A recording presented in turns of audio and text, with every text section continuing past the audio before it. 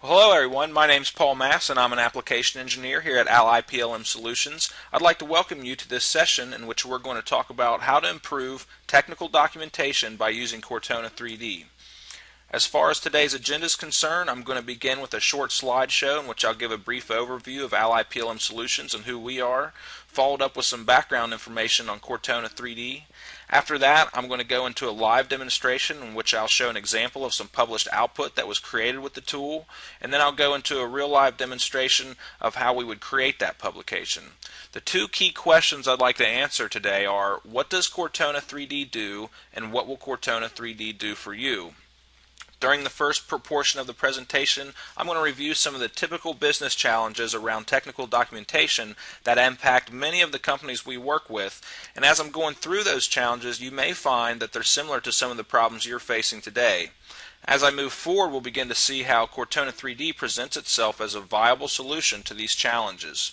And then, of course, at the end, I'll make sure that you have our contact information in case you want to get a hold of us for questions or maybe even to set up a follow-up demo for your company, which could be either on-site or over the web.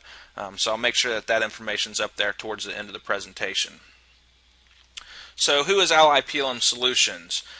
We are a product lifecycle management solutions provider with extensive expertise in CAD, CAM, CAE, PDM, and technical documentation software. For example, some of the tools we support are Solid Edge and Unigraphics NX for design work. Then we have NX CAM and CAM Express for manufacturing, NX CAE and FEMAP for engineering analysis. And then we have Team Center, Insight, and SharePoint, so we got a few different options there for product data management. And last but not least, also the topic of today's presentation is Cortona3D, which we use for technical documentation and communication. And so not only do we provide software across these disciplines, but we also provide training, tech support, mentoring, consulting, and we provide these services to our clients across most of the eastern half of the United States. Our home base is right here in Cincinnati, Ohio. We do have a training facility here on site, so if you're ever interested in our training services, you could give us a call and talk to us about that. We're able to either come here on site or we do offer training over the web as well. So feel free to give us a call if any one of those services piques your interest. The first question I'd like to answer today is, what will Cortona do? Basically, Cortona3D delivers a suite of tools called the Rapid Author Suite, and it is a leading technical communication software used primarily for technical documentation and technical illustration. The Rapid Author Suite of tools is the only standards-based product that provides business-ready solutions for creating parts catalogs, technical manuals, work instructions, and training materials.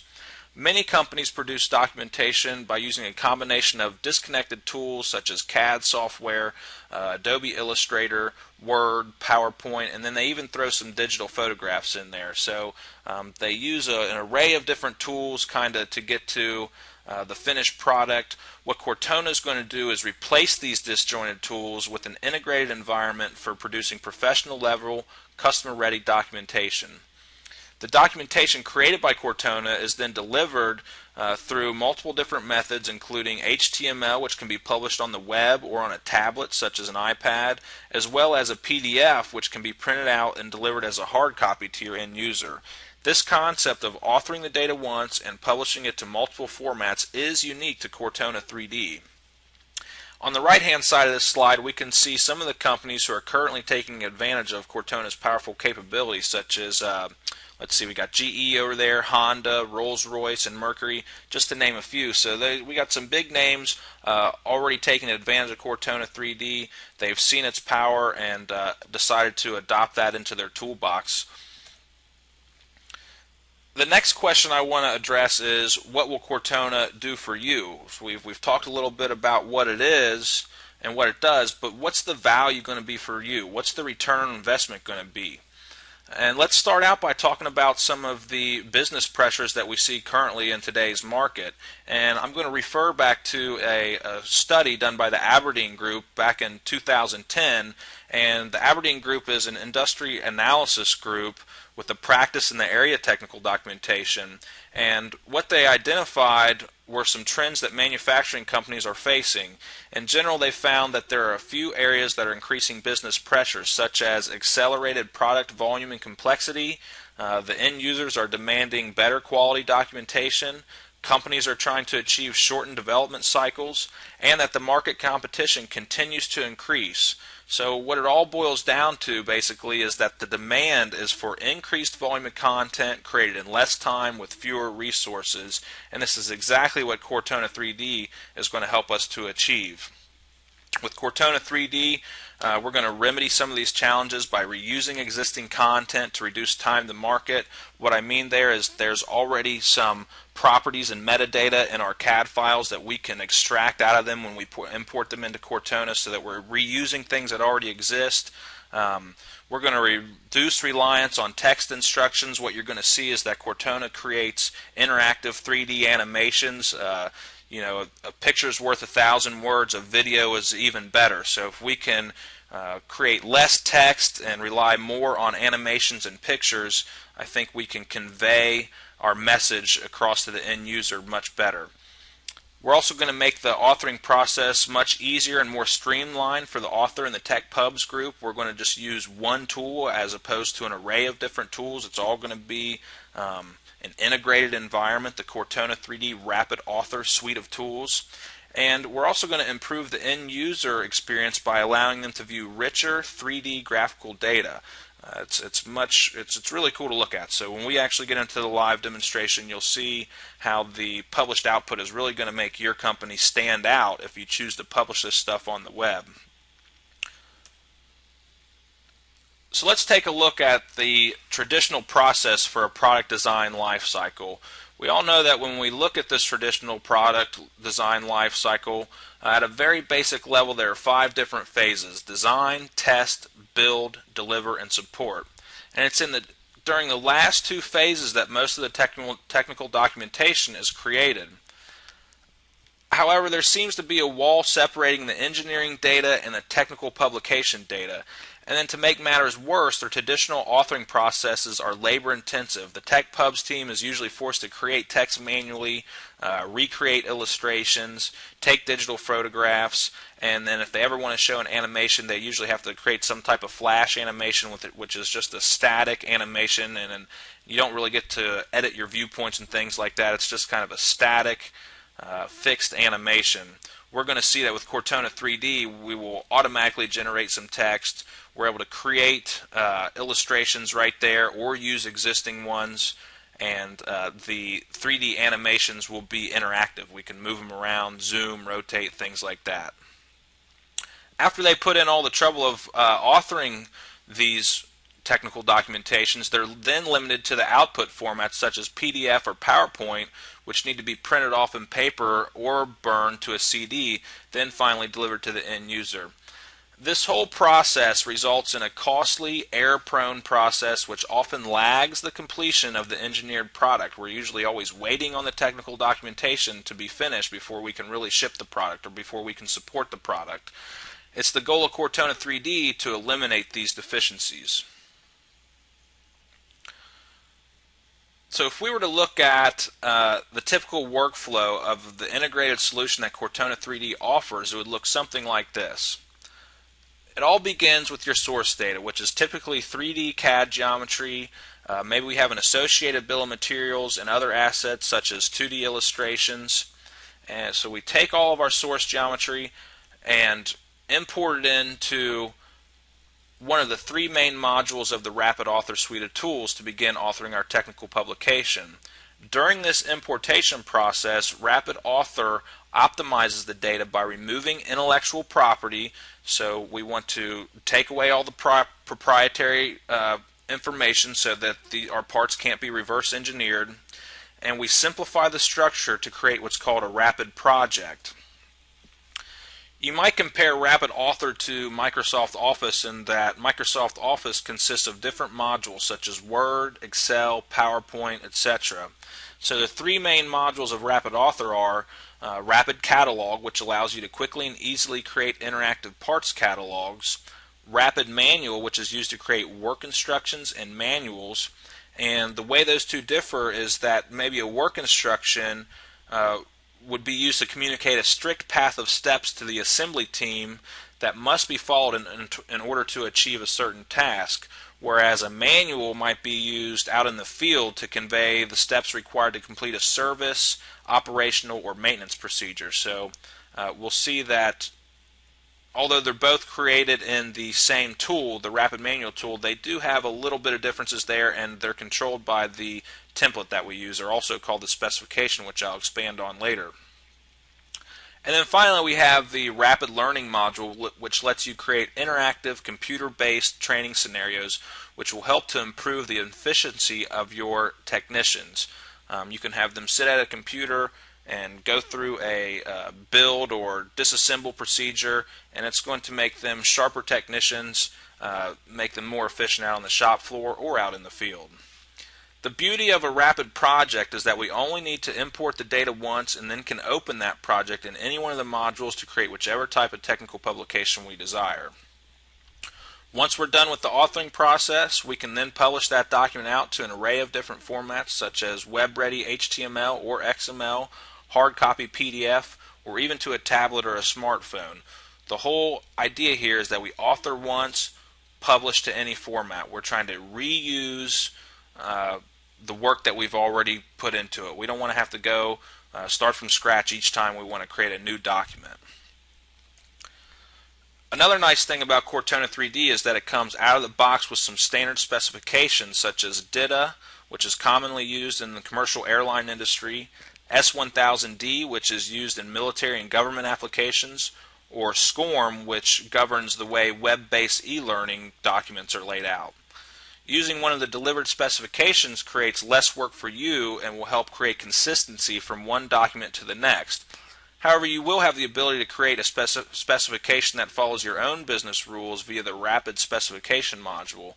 A specification simply governs the look and feel of your published content and can be thought of as a template. So we give you some stuff out of the box. If you want to tweak those templates, you're able to do so, or you can create one completely from scratch to satisfy your own business rules. And then last but not least, we do have the option for the entire authoring process to be managed inside of Siemens Teamcenter, which would allow you to maintain links from your engineering data to your tech pubs, and gives the ability to store rapid project data set along with the published output in Teamcenter for review and shared access.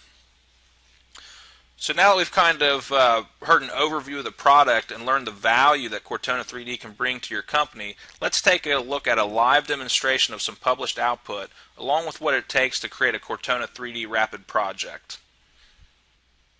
As I had mentioned before, Cortona3D comes with a suite of tools called Rapid Author, and to show you what I mean by that, I'm going to come down here to my Windows Start button and navigate to the Cortona3D folder, where we can see all the different modules that make up that Rapid Author suite of tool. The one I'm going to be focusing on today is the RapidCatalog module. If you're interested in seeing a demonstration of the Rapid Learning module or the Rapid Manual module, I'm going to have links on our website where you can view those videos. And just as a heads up, the first portion of those presentations will be the slideshow, which we've already viewed, and the latter half will be the live demo of that specific module. So if you've already seen the slideshow and you just want to see the demo, feel free to fast forward to that portion of that presentation. The way I'd like to start by demonstrating the RapidCatalog module is by viewing published output of an illustrated parts catalog. So what we see here on the screen now is the actual finished product of an illustrated parts catalog that you would have displayed on your website. And on the left side of the screen I have a 3D graphics window which is completely interactive, and we can see that this is going to be a parts catalog for a brake caliper. I'm able to rotate that assembly around, I can zoom in and out, and I can also pan that object around the 3D graphics window. It's very intuitive and easy to use, and as I said before, this is going to make your business stand out against the competition when it comes to the end user ordering parts for the products that you manufacture.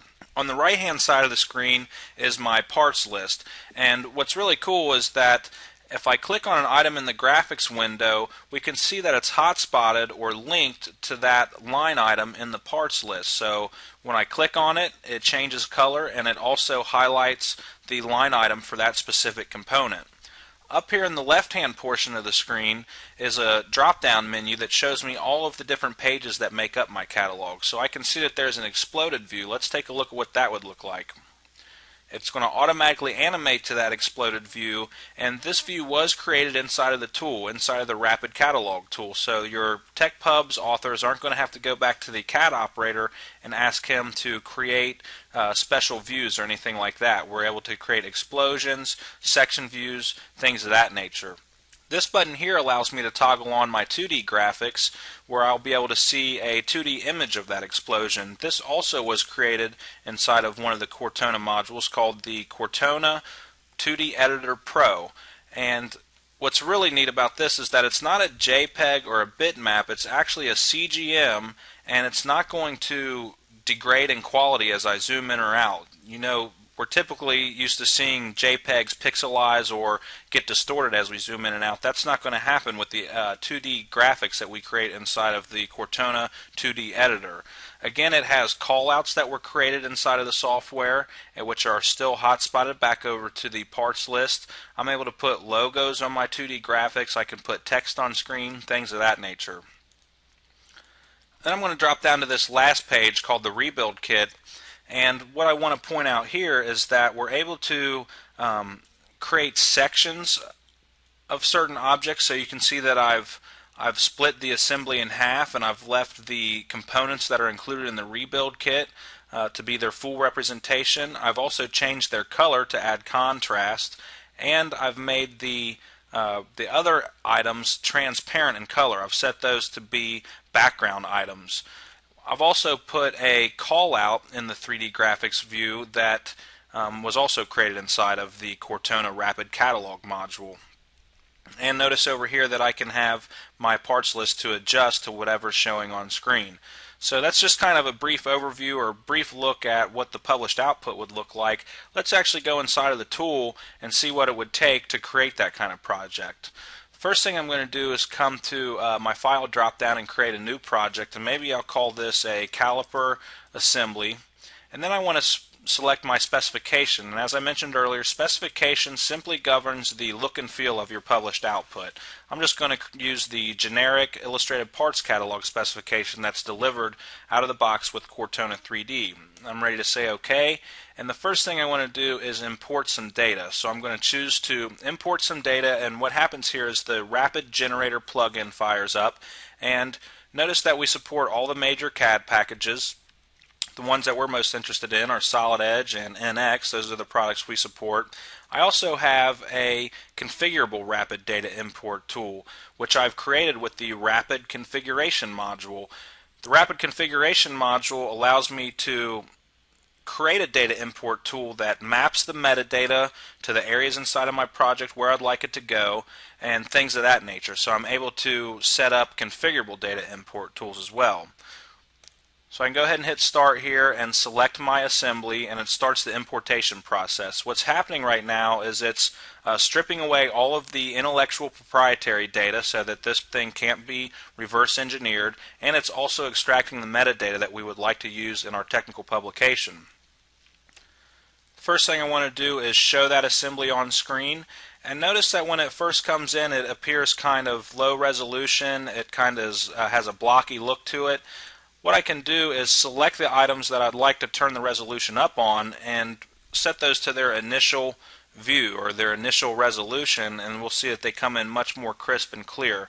So the ability to change resolutions of items is valuable to us because maybe we want some items to be really sharp and defined, and then other items don't need to be as sharp or defined, and when we do that we cut down on the file size of our final project. On the left-hand side here I have my item tree, and this is similar to what we would expect to see in a CAD program. It's the structure of our assembly.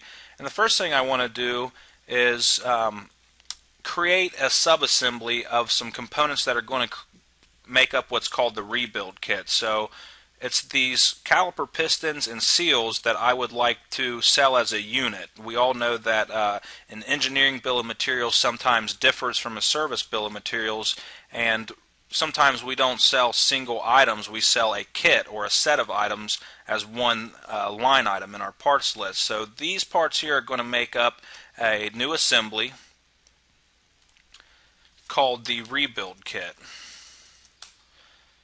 And I can also come down here to my detailed parts lists, which was created from the metadata that we extracted from our CAD files, and this is also completely interactive. So what I want to do is create a line item for that rebuild kit. I can assign it an item number, maybe I want it to be 105, and give it a description, say rebuild kit. Give it a part number, maybe RK-00100. And for the information, I can say click to order because I'm going to link this to my e-commerce site.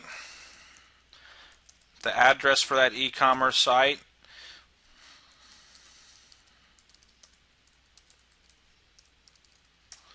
And I've created a new line item. The next thing I want to do is probably link that to some graphics. Anytime there's a little gray ball over here next to a line item, means that it is linked to some 3D graphics. So I can say edit linked with graphics, and I can come out here and choose my rebuild kit subassembly. And now I can see that that line item is linked with those components. The next thing I want to do is maybe get rid of a component that's not going to be needed in my parts list, and it's this little plug right here, this cap. Usually if the person already has this brake caliper on their motorcycle, that little plug right there won't be in existence, and it's probably a part that I don't sell. So I can just simply delete that out of my publication. Notice that the inlet plug rear caliper now is not linked to any more graphics, and I've deleted that component out of my project. Really, you can think of delete as a show or hide. Notice that the component really still does exist in my project, but it has a red X showing that it's been hidden or deleted. I am able to restore components at a later date if I decide down the road that, oh, okay, now I really do want to show that. I could restore that as well.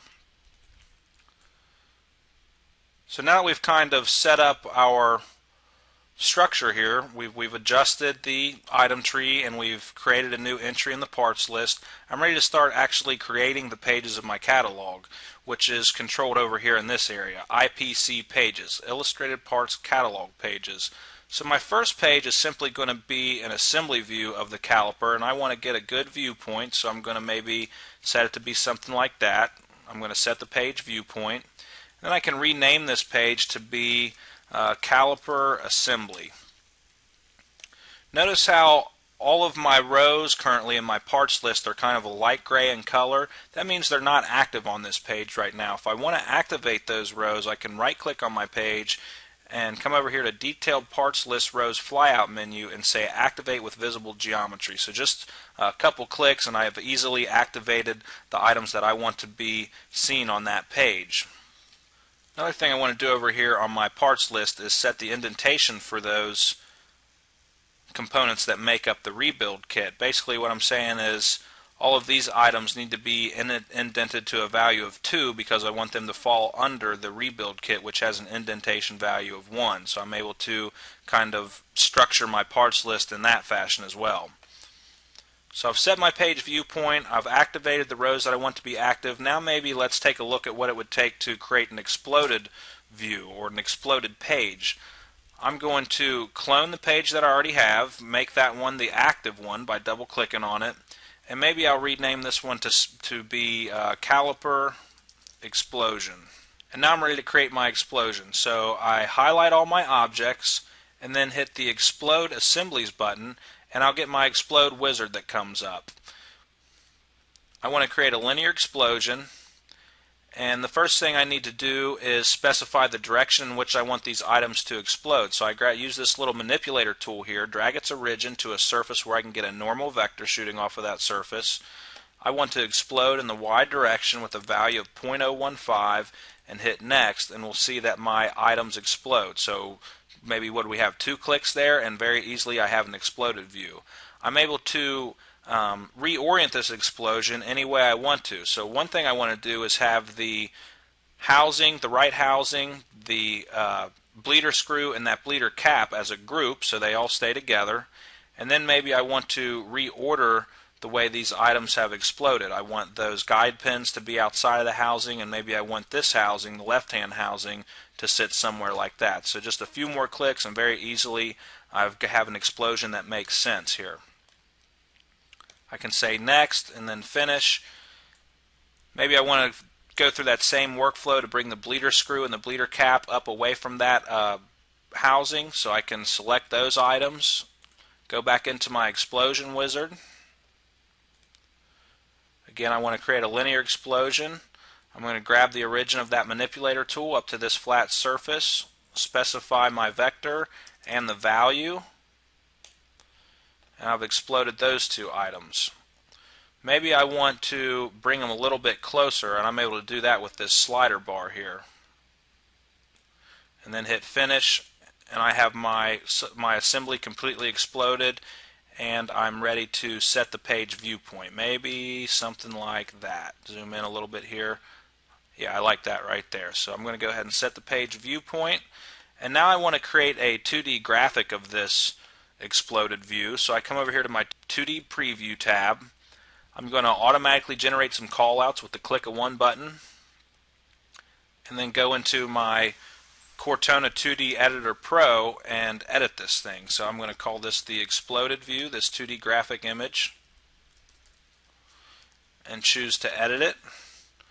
And you'll see that it's going to launch the Cortona3D Editor Pro. Maybe the first thing I want to do is shrink my view boundaries. I can add some text if I'd like to for a title. Maybe I'll bump the font size up to 20. I'm going to say rear caliper assembly and give the part number as well for that assembly. Maybe I want to enter a logo down the lower right hand corner. And notice that it automatically created those callouts, and I'm able to reorganize those easily by selecting the group that creates that hotspot along with the text, and I'm able to kind of drag and pull on these lines and orient those any way I want to. So it's very intuitive, easy to use, and it's all built into RapidAuthor suite of tools. Once I'm done making my edits and I like the way my 2D graphic looks, I can go ahead and hit save here and then exit out of the 2D Cortona Editor Pro. Say OK on this dialog. I'm going to save my work thus far. And maybe now I want to create some type of page that's going to explain to the end user when they need to order that rebuild kit. So I'm going to clone that page again. I'm going to make that my active page, and maybe this time I want to delete these brake pads off of this page because I don't need them. Notice that we can see down here in the parts list the little red X through the gray ball. Just by one click I can deactivate with deleted geometry, meaning that those rows now have gone light gray in color and won't be active on that page. So let's say I want to get clarity, I want to split this thing in half so that I can actually see those caliper pistons. What I'm going to do is I'm actually going to select my rebuild kit over here, invert my selection, and say trim representations. And maybe I'll trim it about halfway through, something like that. So you can see with the use of this manipulator tool, it's very easy to move objects around the screen. I can say trim, and we'll see all of the components that were selected were trimmed. The only thing I didn't trim were the components that make up that rebuild kit, the caliper pistons and the seals. Now maybe I want to reposition those items, maybe pull them out a little bit to show it as if the calipers are being used. Notice everything we're doing to our components right now are only being done on this page. So if I went back to my other pages, it wouldn't be sectioned, and the position of these calipers would still be in their original position. But I want to pull them out on this page, and maybe I want to change the color. Let me say OK to that dialog. Maybe I want to change the color. I have the ability to do that. Maybe I'll make those green, and maybe I'll make the seals red to make them stand out.